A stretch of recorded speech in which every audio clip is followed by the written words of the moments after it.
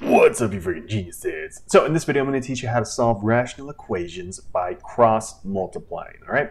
So to solve this type of rational equation, you really just have to cross multiply, just like that. So the first cross right here, we have 9 times x plus 1, right? So we're going to do 9 times x plus 1, and just set that equal to your other cross, so 3 times 4x plus 5, right? 4x plus 5. All right, so now we can just simplify everything by multiplying it together. So 9 times x plus 1 is going to be equal to 9x plus 9, and that's equal to this guy over here. So we're just distributing, right? So 3 times 4x is equal to 12x, and 3 times 5 is 15. Okay, now we just want to get all our x's on one side and the numbers on the other. So let's move the x's to the right here. So we're going to subtract 9x from both sides. And let's get the numbers to the other side. So we'll subtract 15 from both sides. All right, those cancel out, those cancel out. On this side, 9 minus 15 is equal to negative 6. And that's equal to 12 minus 9, which is just 3x. All right, then here we can just divide both sides by 3. Negative 6 over 3 is equal to negative 2. All right, so we get that x is equal to negative 2. All right, here's the last one we'll do. So we have negative 1 over x minus 3 is equal to x minus 4 over x squared minus 27. All right, so again, we just want to cross multiply these guys. So first we have negative 1 times x squared minus 27, and that's equal to our other cross over here.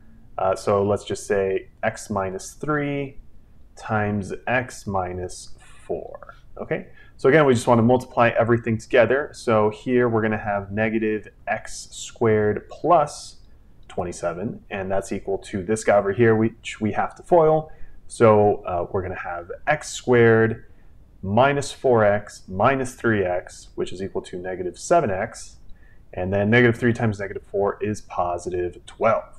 Okay, so you can see we have this trinomial in quadratic form. So let's just move all these terms to the right, so we can combine everything and then just set it equal to 0. So we have negative x squared, so let's just add x squared to both sides. And then this positive 27, we're going to subtract 27 from both sides. Those cancel out, so we just get a big fat 0 over here. And that's going to be equal to x squared plus x squared is equal to 2x squared minus 7x minus 15.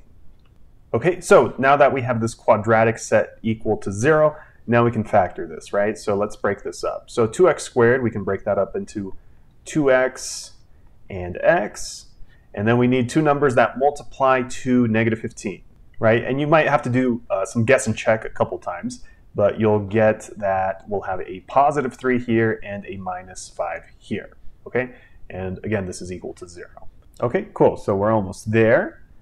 I'm going to scroll down just to give ourselves some more room. Okay, so since we have our two factors here, we just have to set those equal to 0. So first we have 2x plus 3, set that equal to 0, and x minus 5 is equal to 0. Right? So first of all, over here, to solve for x, we can subtract 3 from both sides. So we get 2x is equal to negative 3, and then we can divide both sides by 2. So here we just get that x is equal to negative 3 halves, all right? And then over here, x minus 5 is equal to 0. Well, we can see that x must be equal to positive 5, right? So then here are our two answers. X is equal to negative 3 halves, and x is equal to 5. Now, whenever you get 2 or more answers, you generally want to check for extraneous solutions. Okay, so again, that just means plugging in both of your answers into the original equation and making sure that they actually work and you get a true statement for both of them. Okay, I'm not going to go through all that here, but I'm going to tell you that both of these are actually true answers, all right? Neither one of them are extraneous.